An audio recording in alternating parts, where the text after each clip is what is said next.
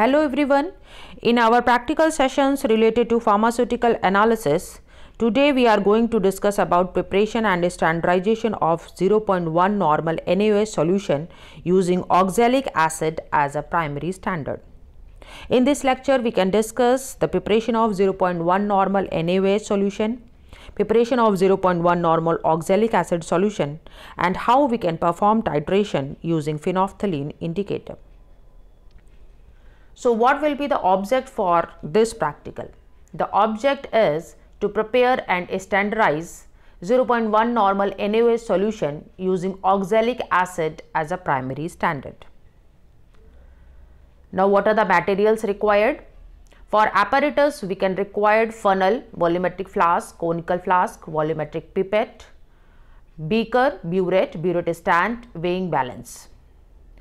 And chemicals that are required are NaOH, oxalic acid and the phenolphthalein solution. Coming to the theory portion. For theory portion, we can mention the primary and secondary standard. A primary standard is a chemical which is stable in nature, which are highly pure, which are non-hygroscopic in nature.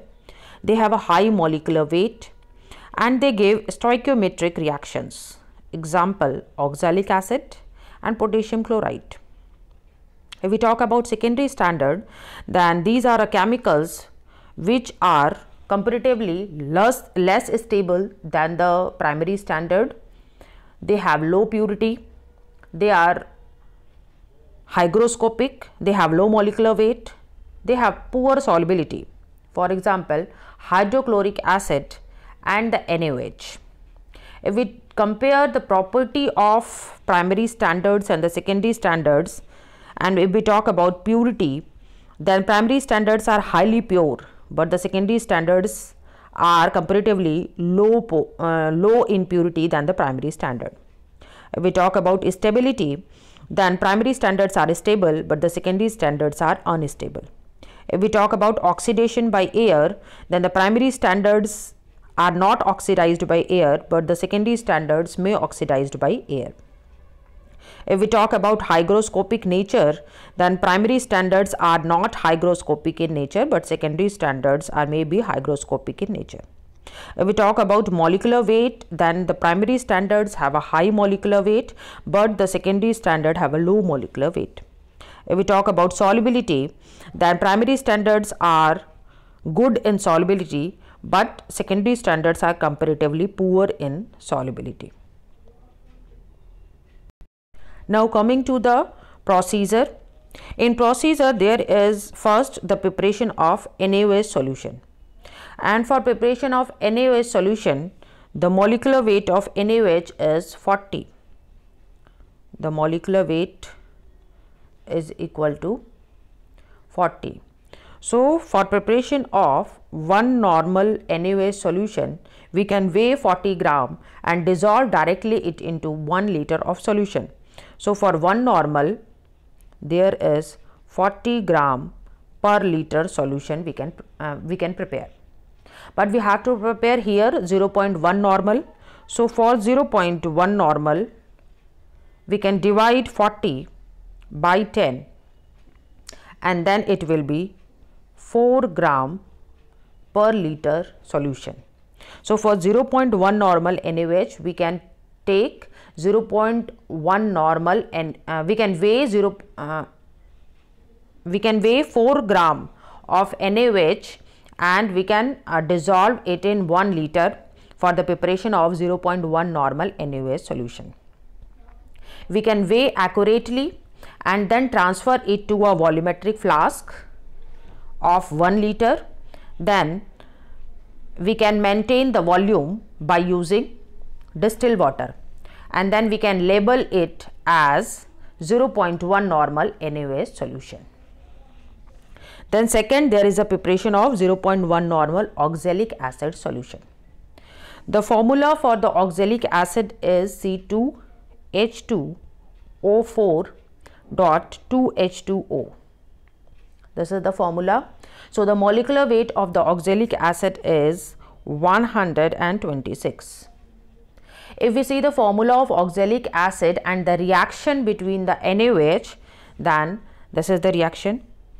This is the formula for oxalic acid plus 2 NaOH.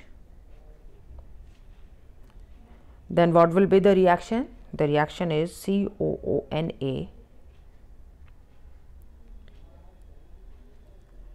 plus 2H2. So here we are saying that 2 hydrogens from the oxalic acid, these 2 hydrogens are replaceable, and these are replaced by sodium in the reaction. So for preparation of 1 normal oxalic acid, we can take 126 by 2, that is 63 gram per liter of oxalic acid. But we have to prepare 0.1 normal. Then for 0.1 normal, we can divide 63 by 10, that is 6.3 gram per liter for 0.1 normal oxalic acid solution. Then for preparation procedure, we can weigh accurately 6.3 gram of oxalic acid and transfer it to a volumetric flask of 1 liter, half filled with the distilled water. Then we can shake well and make the volume up to the mark, and then we can label it as N by 10 oxalic acid solution. Then the third part of the procedure is standardization of NaOH solution. In the standardization of NaOH solution, we can take 10 ml of oxalic acid solution and add 1 to 2 drops of phenolphthalein solution in a conical flask. Then to that solution, we can add NaOH solution from the burette until the solution becomes just pink. So these are the 3 steps in the procedures. Now this is the observation table. In the observation table, we can first take the volume of 0.1 normal oxalic acid solution, which will be 10 in any titration. We can perform the titration 3 times. So the value of oxalic acid is 10 ml for all the 3 titrations. So it is written here 10 ml for all the titration.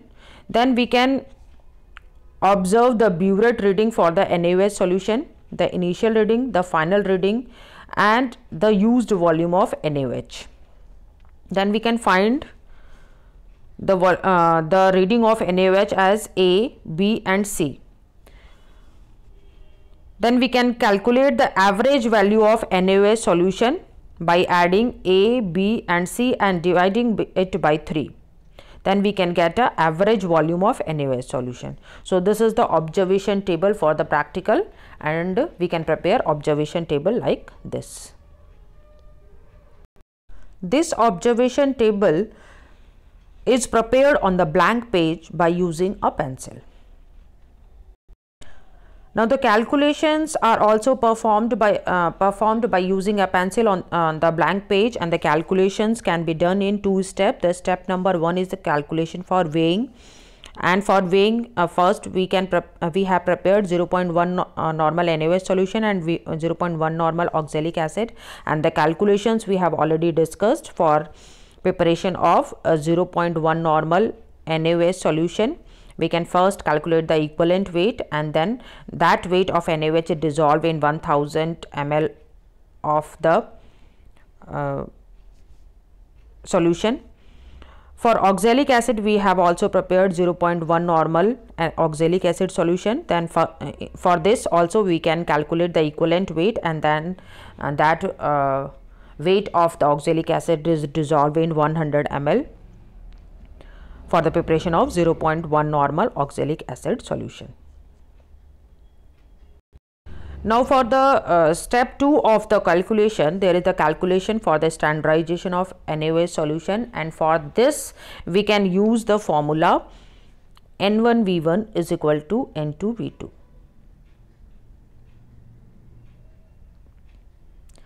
And we have represented it as NaOH VNaOH is equal to N oxalic acid V oxalic acid. So N1V1 is the normality and the volume of NaOH, and N2B2 is the normality and the volume of oxalic acid. So here in the titration we have to obtain the normality of NaOH. So we can obtain this formula: NaOH is equal to N oxalic acid V oxalic acid upon VNaOH, where VNaOH is equal to volume of the NaOH in the titration, N is equal to oxalic acid normality, that is 0.1 normal, and V is the oxalic acid volume, that is the 10 ml. So we can put all the values in the formula. The normality of oxalic acid is 0.1, the volume of oxalic acid is 10, and the volume of NaOH we can obtain from the burette value, which we have calculated in our observation table. By putting all these values in the formula, we can get the normality of the NaOH. By this calculation, we can obtain the actual value of the prepared NaOH solution. We have prepared here the 0.1 normal NaOH solution, but by this standardization practical, we can obtain that whether the concentration of the NaOH solution is 0.1 exactly, or what is the actual normality of the prepared NaOH solution. So this is all about this lecture. Thank you for watching.